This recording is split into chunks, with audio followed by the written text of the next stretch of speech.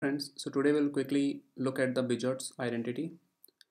It states that if a and b are non-zero integers and d is equal to GCD of a and b, that is the highest common factor of a and b, then there exist integers x and y such that ax plus by is equal to d.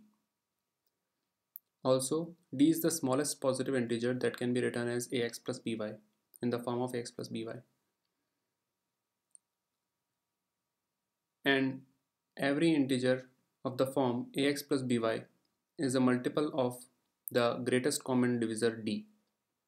Why this is true?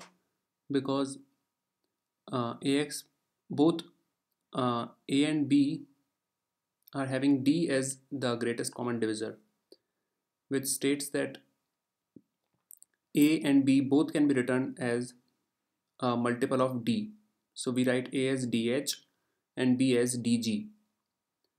So ax plus by becomes dhx plus dgy, and we can take d common out of this and it becomes d multiplied by hx plus gy, which is of course divisible by d.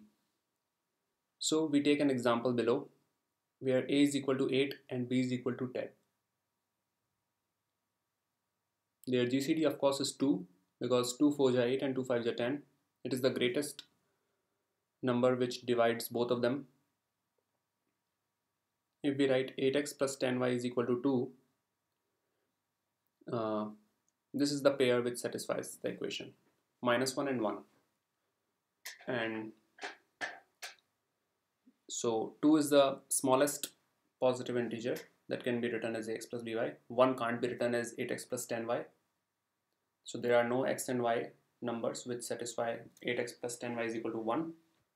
And the second thing states that any 8x plus 10y will be divisible by 2, which is of course true because um, out of 8x plus 10y we can take 2 common and then 2 4x plus 5y, which is of course divisible by 2.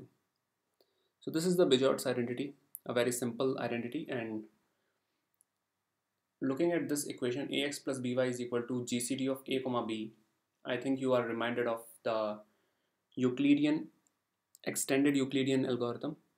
So if you have not seen that algorithm before, please watch my extended Euclidean algorithm video.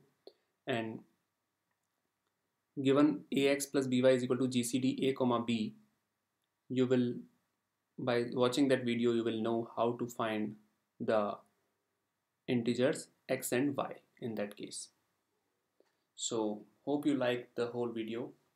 Thank you friends. Please like, share and subscribe my video.